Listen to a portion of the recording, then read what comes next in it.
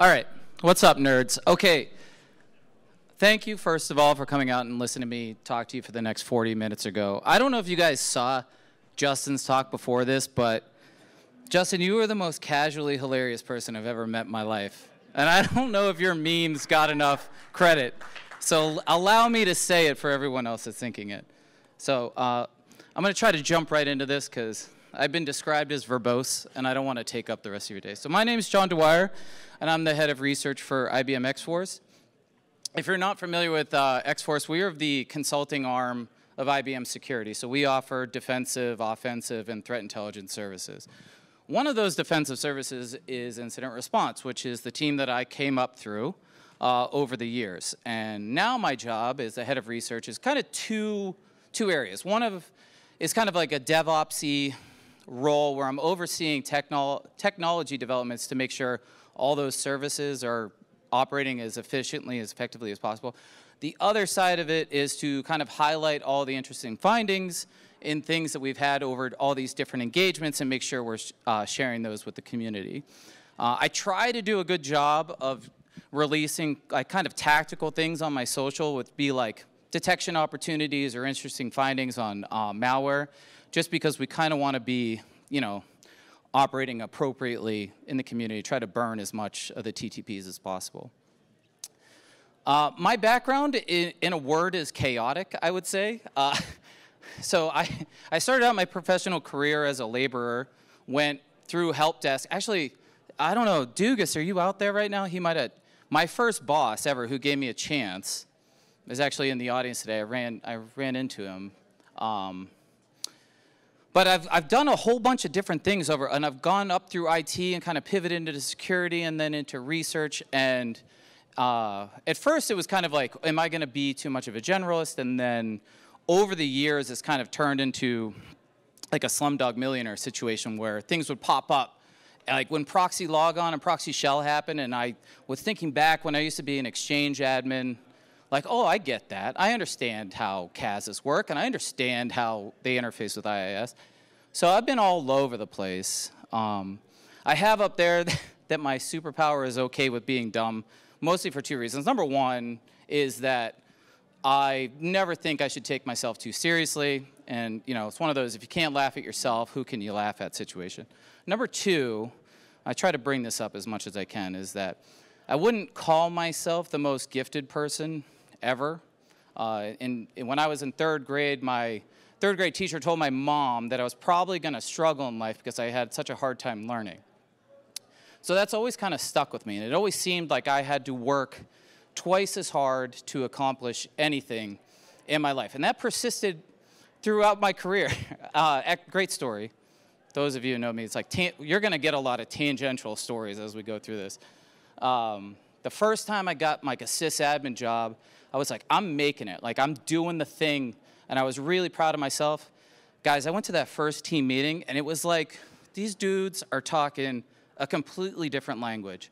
I had no idea what anyone's saying. So I'm like feverishly taking notes about stuff that I'm going to have to look up after work because I don't understand. And it was embarrassing, and it was like disheartening to go through that process.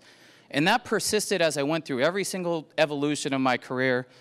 And then as I got older, I started to realize that if I'm continually putting myself in the position where I'm the dumbest person in the room, that means I'm choosing adversity. I'm choosing to grow rather than be complacent.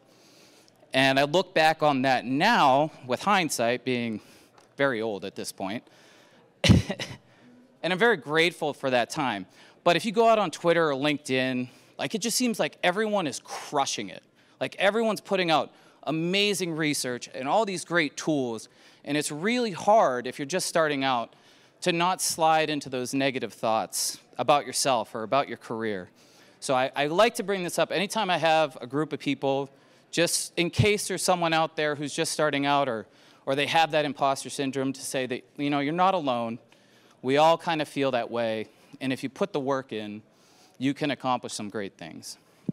With that said, let me tell you about one of the coolest IRs that I've ever worked.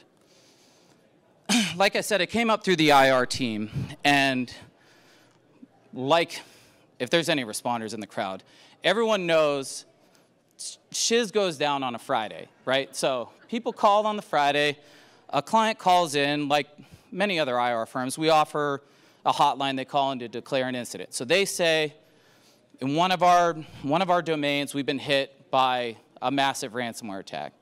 And they're a pretty large retail organization, nationwide, 3 main areas of their business, but they got shops all over the place. And at this point, I mean, this was the golden age of ransomware. It was like every 3 days we were getting one of these calls. So it was like, here's another one, here's another one. So they call in, they said about 200 systems, they're offline.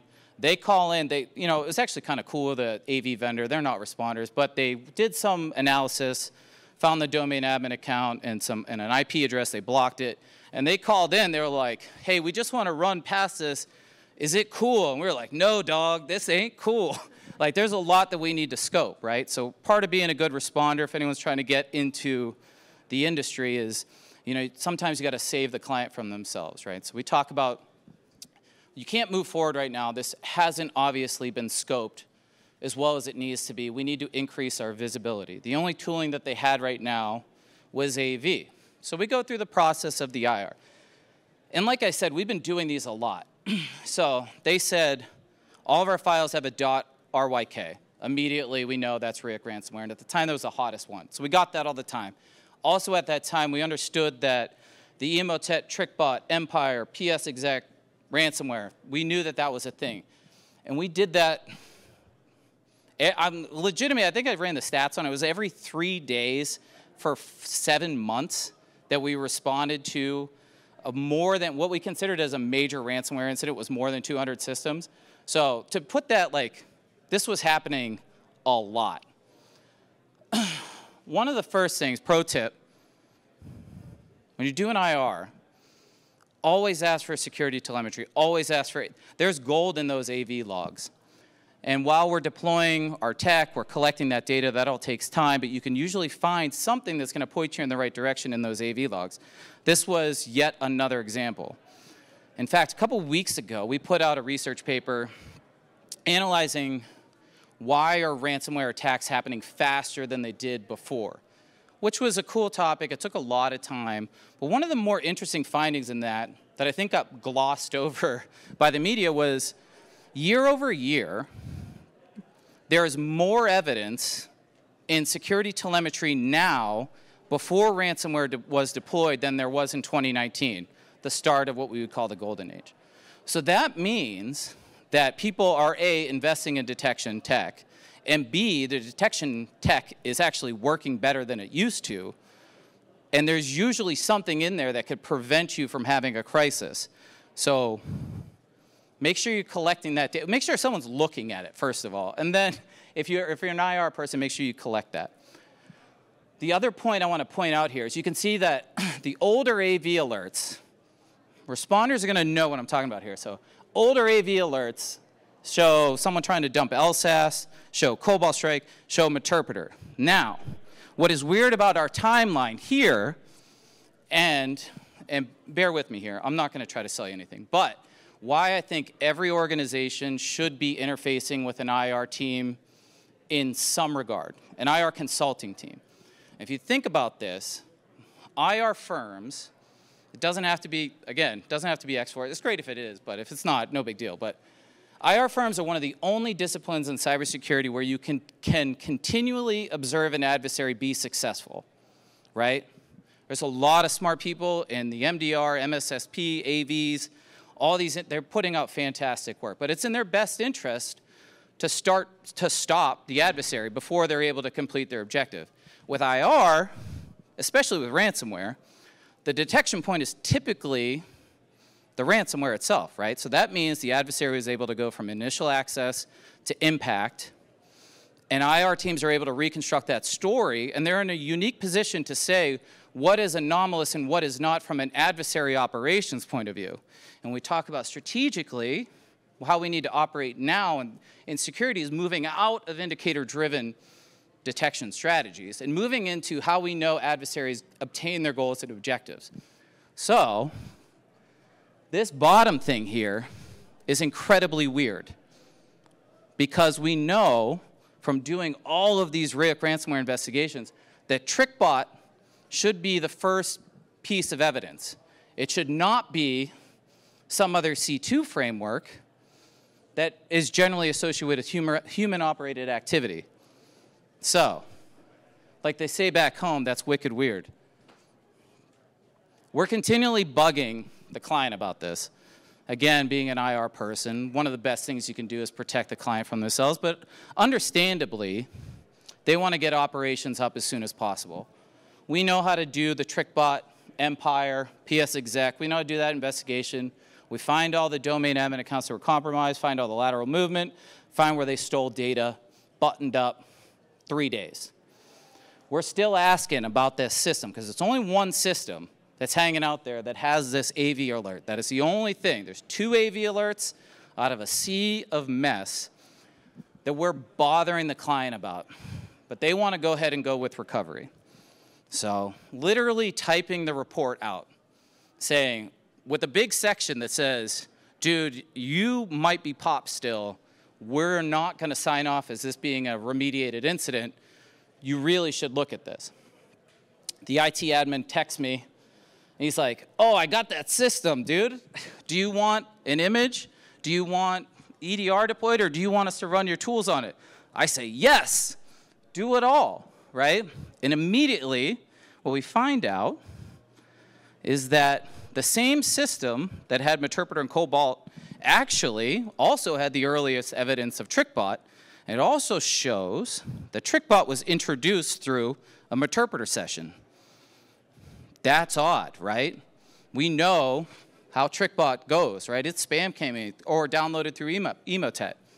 That's incredibly awkward and weird to see that data point. The other thing that we see is that the user account that associated with those alerts is from a whole other domain. It's from the HQ domain. Well, HQ. None of these domain names are real, but you know what I mean. So it's from the root. So the HQ domain was the forced root of this domain, and it was 37 days before ransomware happened. So we have to expand scope, right? So we call HQ and we say, you know, Houston, we have a problem kind of deal. Like, we need to start expanding our visibility. And they're like, well, we didn't get ransomware. So, like, we don't have a problem. I'm like, dog, you got a problem, right? Because this is abnormal. But, you know, they also didn't get ransomware, which was weird at the same time. So we're moving forward, expanding scope, trust the process, collect the data, look at the data. What do we find out is that there's Cobalt Strike within that infrastructure 96 days before ransomware. Now, TrickBot to Ryuk on our research is the longest lifespan of all ransomware attacks. We've seen them persist up to 3 months at the max. 96 days is a behavioral anomaly based on how we know these attacks happen. So 96 days that they're in this environment, they have Cobalt Strike. Then we find out that that account that was used to pivot to West is an enterprise admin. Weird, right? And then we ask even more, that enterprise admin account, the security and IT teams have no idea who's associated with. Assumption the adversary created it. For us, you know, if you guys aren't Windows people, and if you get enterprise admin, you effectively own the entire forest, right? So you've owned the whole thing, but you didn't deploy ransomware in HQ, right?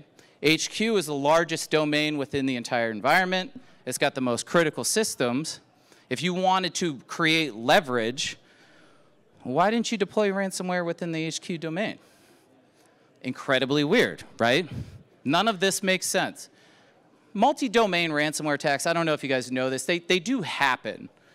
They're not as frequent, but they do happen. But typically it is a, you know, one domain gets popped, they'll get enterprise admin, then they'll blast it out that same day to everyone. This was way different. There's the that event log up the top. As you see, that's the Cobalt Strike beacon, likely an SMB beacon. If you guys aren't collecting, tangent again, that's system event log 7045. If you guys aren't collecting that, building detections around that, write it down, put it in your system tomorrow, Start doing keyword searches on it. If I was a detection person with no budget, or if I was a responder and I can only do one thing, it would be to collect that log. It is that valuable. In 2020, we put out a paper about detection opportunities for adversaries. In 90% of all IRs that we work globally, we found evidence of the adversary in that log. And that's built upon how things like Meterpreter, Metasploit, Cobalt Strike, any one of them, Covenant, all those C2 frameworks, how they do things like privilege escalation or lateral movement. They all do things like by creating a new service, right? So fundamentally, it makes sense because it works, right? It's the same reason why people use scheduled tasks all the time, because it works. Collect that event log, build detections off of it. We're collecting our data, going through.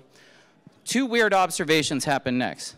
First is that we're only finding evidence of the adversary within the server infrastructure. Nothing in the workstations, nothing in the DMZs.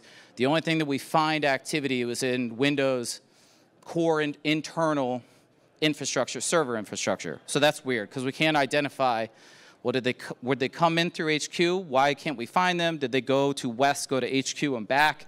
That's stupid. That doesn't make any sense. And the other thing we do is we get a Yara hit for m.exe. And it gets a Yara hit for Mimikatz. We pull that back. Now, this is on a domain controller, and on this domain controller was an AV, and it was a real AV. It's not like Bob's AV that you download off the internet. It's like something that's going to, Mimikatz on disk, every AV is going to hit that, right? Like that's baseline. We pull that back, and the only thing that hits is our Yara signature. We run it through our sandbox. The only thing that hits is on our Yara. We run it through all of our AVs that we have, nothing hits. Toss it over to the reverse engineers, and we find out that it is a completely rewrote version of Mimikatz. In fact, the whole logon passwords module within Mimikatz is completely obfuscated and rewritten. And it extracts a Go binary, and that's how it gets the creds from Windows. Holy shit, right? Like, that's way beyond the capabilities of most ransomware adversaries. Picking up the phone, I'm calling people, and I'm like, we got something going on here. This doesn't make sense. We're going to have to do round-the-clock monitoring on this one. The other thing we pull back is that SecURL, CHK file. Start looking at that. It's what's on the left here. We start digging through that data, and we find out that it's a custom backdoor that takes a lot of code from PowerRunner. If you guys don't know what PowerRunner is, it's a tool that you can use to run PowerShell commands or scripts without running PowerShell.exe. You pipe it through, it does the .NET calls directly, translate them, so you can just run regular PowerShell commandlets without invoking the binary. So it's a bypass mechanism. The other thing that we see is that it listens on RPCs, will accept any commands, execute them through a command terminal. On the bottom there, you see that function install. What that does is that's its persistence mechanism, right? So that is creating a new shared service. So within Windows, there's four different types of services, but there's two main ones. There's standalone and there's shared process services. Now, it's not unheard of to see adversaries use shared process services as a persistence technique. It's very unheard of to see it from a ransomware operator, right? Because you have to custom craft a DLL. You got to make sure it executes, but it's in a really good, sneaky way because you have service host binary loading your so it runs as a library that's loaded by service host. And they also tuck it into net services as a service group, which gives it unfettered network access. So they have some dev capability, which isn't something that we typically see amongst ransomware operators. It's usually rinse and repeat. There's not a lot of custom tooling. We start digging around on that domain controller, top right there, event log 4662. If you see that, that is not a computer account name and the account name, write that one down. That's an evidence that that machine's been DC synced, right, through Mimikatz. Problem is the associated user account is not from the HQ domain, it's from the East domain. So now we have a multi-domain hop going on to deploy ransomware. Like, Now that never happens, right? This is the first ever, I've never seen it again. Looking around at more of the data, we can see that the adversary had created a golden ticket and taken advantage of the extra SID attribute. If you guys, there's a fantastic article that Harmjoy wrote. It's called The Trustpocalypse. He can explain it much better than I. So if you're interested, do that. All you need to know is within Active Directory, there is a attribute called the extra SID, and it was created is either to, whenever you're migrating content to a new domain or you're upgrading from like the functional level of 2008 to 2008 R2. Something, either one of those, I can't remember. But what he discovered, and then Mimikatz implemented, is that if you own the child domain and you have the KRP TGT hash, you can append the enterprise admin account to your account and the parent domain will respect it. Effectively meaning that if you own a child domain, you can own the forest.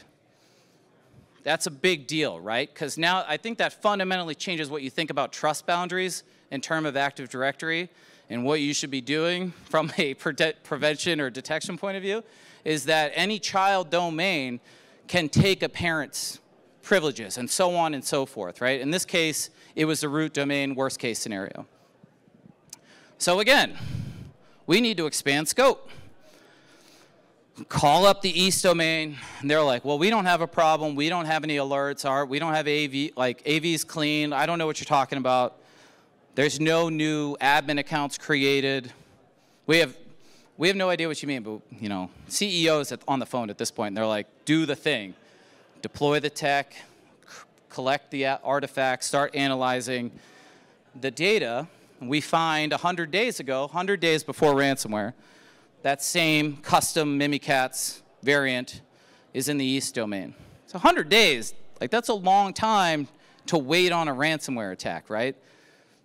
Too long. We start enumerating all the data, and we find some really interesting things. Some of the coolest things that I have seen in my career. The stuff that didn't make sense, honestly, until we went all the way through it. Let me show you some of the stuff that we found. The first thing we find, again, Windows Event Log 7045. We see it hits on a detection, creating a scheduled task. Now, weird thing about this that caught everyone's attention is that this binary, which we thought to be malware, was calling a WAV file. That's weird. Not unheard of, though. You know, a lot of the popular malware families will do things like, I'm calling JavaScript through C script, but I'm going to call it in a text file or a picture file, right? But it's just an extension rename. We pull that back. I'm expecting to see this as some sort of portable executable. Look at the headers. Nope, it's not there. Pull that WAV file back into our sandbox, and I'm like, I wonder. Open it up in Media Player, and the thing plays music, like real music. And I'm like, am I about to get the most elaborate Rickroll of all time right now? So this doesn't make any sense. We pull back the task list w.exe. Shocker, it's not the Microsoft one. We have to do a lot of analysis on this. Nothing hits in Sandbox, nothing hits in AV, Virus Total, never heard of this thing before. No one knows anything about it. So what we discovered is that task list w.exe is a custom loader that will only load audio files. Within the audio file, using really packed steganography, is a DLL that gets loaded into memory. Not encoded in the header, in the audio data is a DLL packed in steganography, right? Hopefully that lands how cool that is, right? So it extracts itself, launches a run DLL32 process, then executes a bunch of shellcode, injects into that, goes out to an internet resource, downloads yet another DLL, then it does some anti-analysis checks. So it checks to make sure like all ADB isn't running, checks that it's not running in a virtual machine, checks that it's not running with any other analysis tools or sandboxes. And only when that happens, then it will load a Cobalt Strike beacon. I haven't really talked about this through this because I honestly just forgot.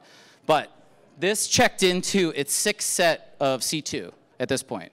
So we have, this is a brand new C2 infrastructure in East versus HQ versus 3 sets of C2 in West, which shows not only are we seeing some developer capability, obviously, with custom tooling, but they also have the resources to maintain and migrate C2 across various hosting sites across the globe. Again, we go through the process, right? Collect some more shiz. Get another detection for file name, original file name mismatch. Check that one too if you guys have that. Renamed binaries, it's a great way to find evil. Java workstation.exe was originally named x.exe, connecting out to an IP, internet routable IP. The other thing that, if I recall correctly, the other thing that the analyst flagged was this in Windows Event Log 5144, I believe. That's in the Windows Firewall event log, and that will log when a binary changes or makes an exception to the Windows Firewall. And in this case, Java ws.exe was creating an exception to allow inbound network connections from anywhere. So that got flagged. And then we go and we take a look at it. Again, nothing in the sandbox, nothing in AV, just blank. So we have to do some real analysis on it. And what we find out is that Java ws.exe is not the real one. But what it does is it extracts a DLL, which then dumps all of this data into the Windows Media Player registry key. And all of that data is a bunch of shell code, which then extracts itself, runs in memory, creates a Windows Firewall rule for run DLL to make sure it does everything, creates a bunch of registry keys for psexec so it doesn't get, if they're going to run like, you know, psexec, no one gets a prompt, or if they're running at a system, it doesn't just hang there. And then once it all does that, then it will load a interpreter session with a brand new set of C2. 7 sets of C2 at this point. We're going on. Now, I should mention, at this point, we're a week and a half into the IR. There's no indication that the adversary is active. All these back doors are just hanging out. They check in. Nothing else, right? The only sign that someone has been there was a ransomware on the West Coast. Headquarters, nothing. No activity. East, nothing. No activity. Although given the level of the tradecraft, we're monitoring this 24/7. Several days go by, and then we get a hit. So we get a hit on certutil going out to the internet, GitHub in this case, downloading a package. This was huge for us because it also showed us that an adversary was active. They came back for some reason.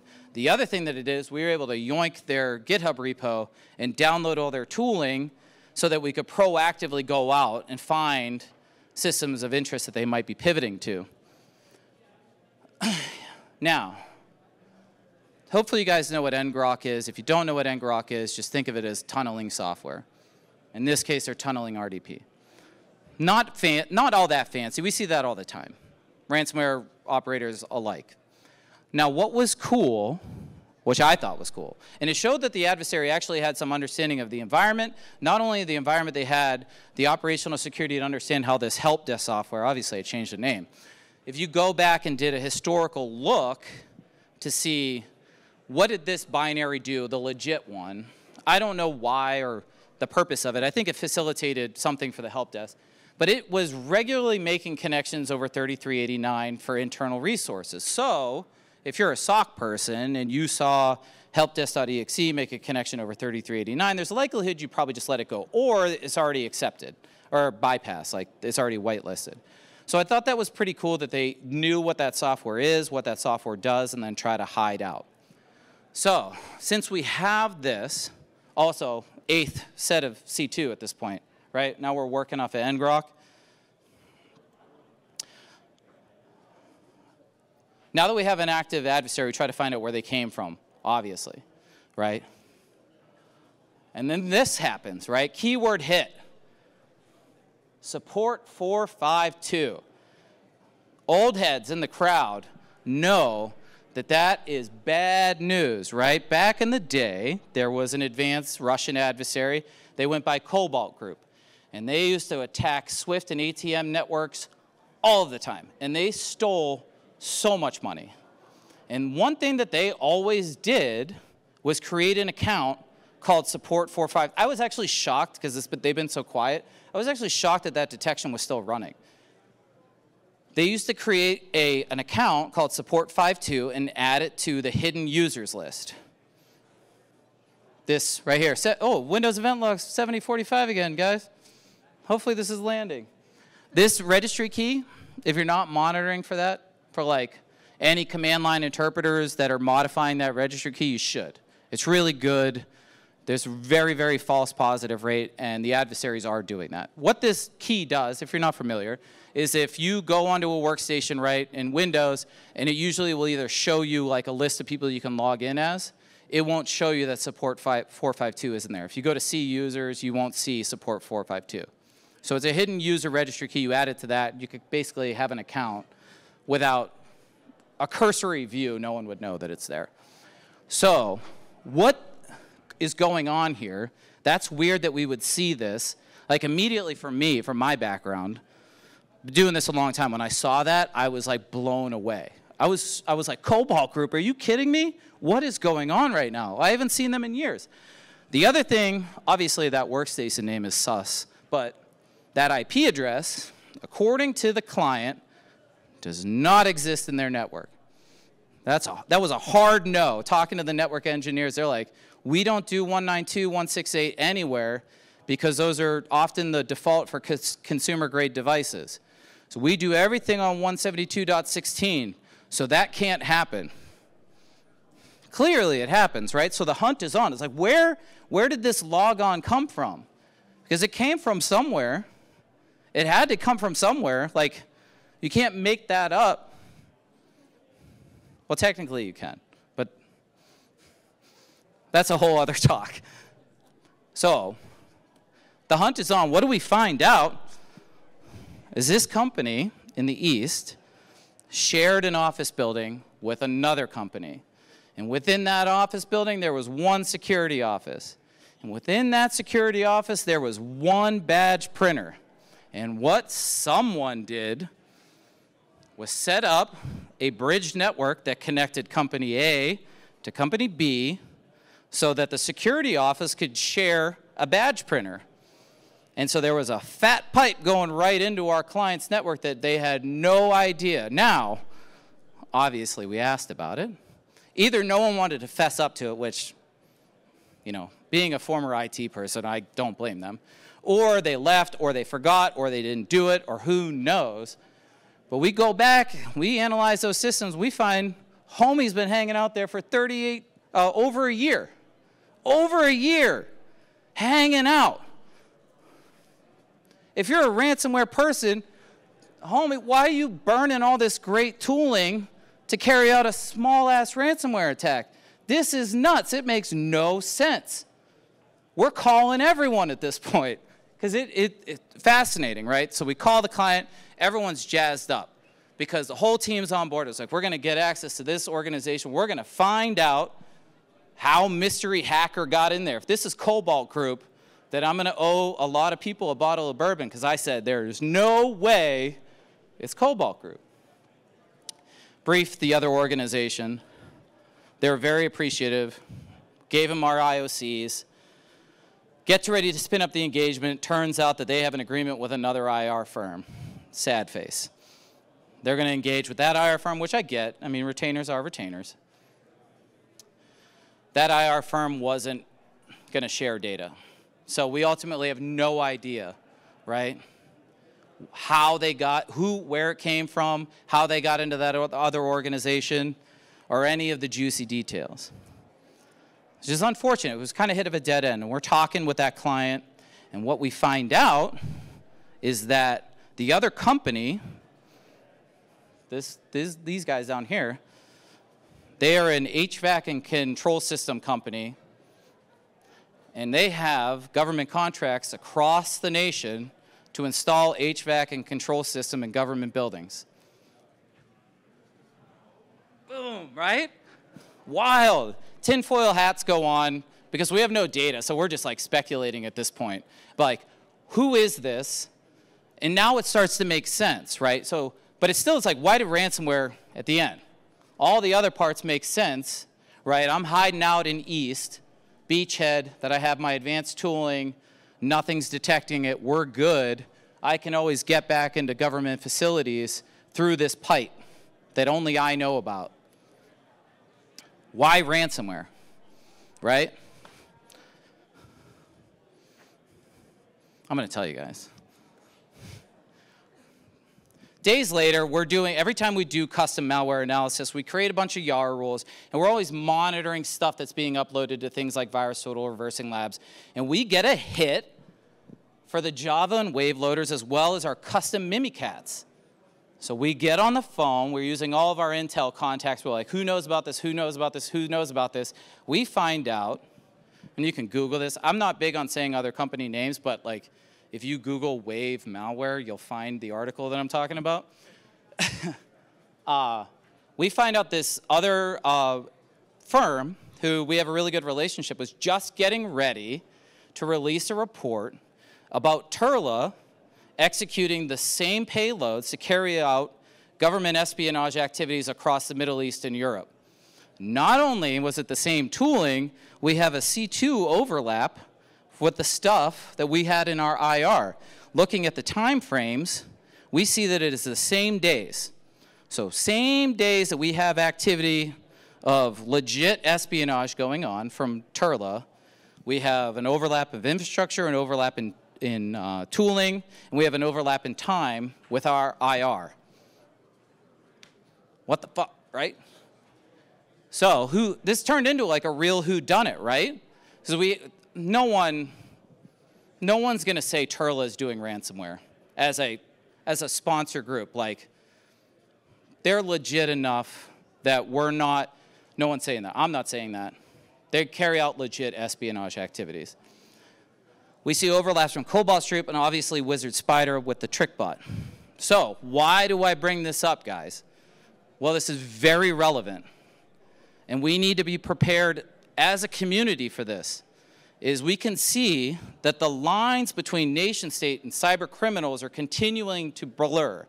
Like, this is a thing, and it is a legit thing. We can see that, and it's a two-way street, right? So in 2020, there were 2 Chinese nationals that were indicted by the Department of Justice because they were carrying out espionage activities on behalf of the Chinese government using Chinese tooling for financial gain. So, like, harvesting criminals from the dark web or all these forums, say, hey, do this, we'll give you some money. Alternatively, what we see is that you can see this quote from Christopher Wray, and the evidence is out there, you can Google this. We have cyber criminals that are espionage analysts, people that are doing legit things, maybe at, I don't know, something like Turla, that are moonlighting as cyber criminals at night for their own personal gain, using the tooling that was developed by those nation states. And in fact, what timing? It's almost like I planned this.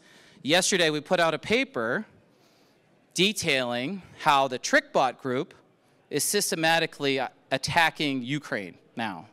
Now, if you guys have been tracking Ukraine over the years, or any of the TrickBot malware, you'll know that TrickBot malware is specifically designed to not execute on systems where the Ukrainian language is detected.